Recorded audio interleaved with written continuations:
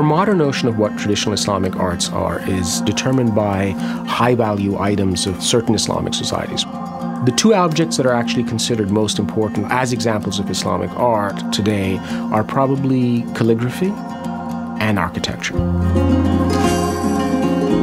So when we go into a museum, it's really bits of buildings that are frequently on display, but also book arts.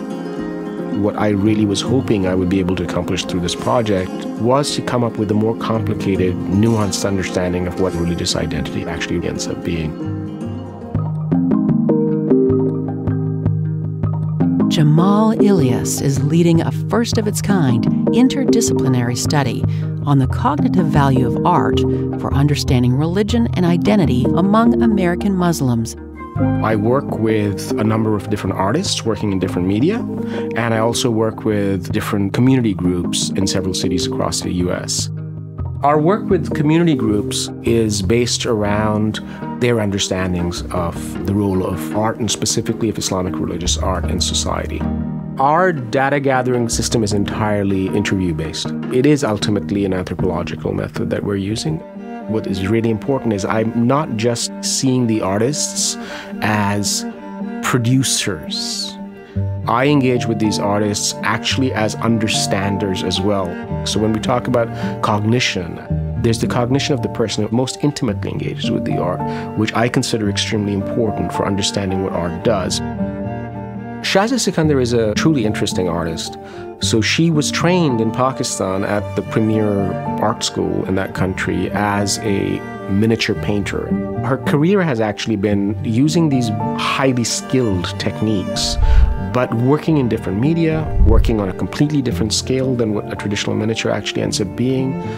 The appellate division of the New York Supreme Court in Manhattan, that building has a series of statues of great lawgivers throughout history on the roof of it. She noticed that one sculpture was missing at one corner.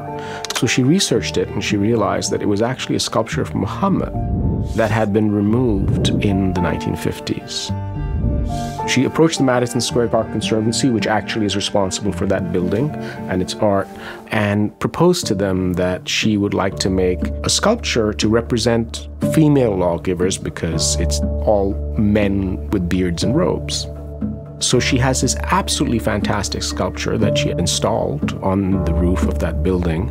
And then there's also in Madison Square Park, which is a small park outside the building, she has a version of the same thing on a larger scale, which people can approach, and it's sitting on top of grass, and it's very beautiful.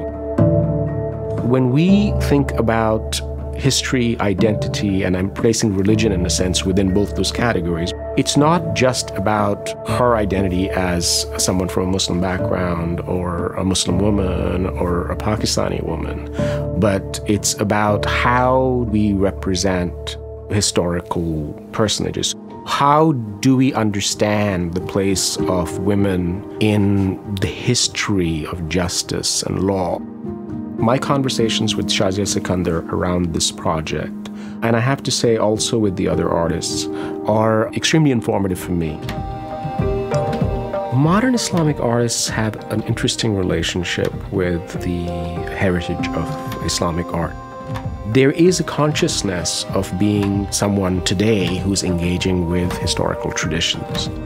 If I was to summarize my project, it is looking at a specific religious community which is internally extremely varied, and seeing how members of that religious community feel that art informs their understandings of their place in the world and the world more broadly. That religious community happens to be the Muslim religious community in the United States.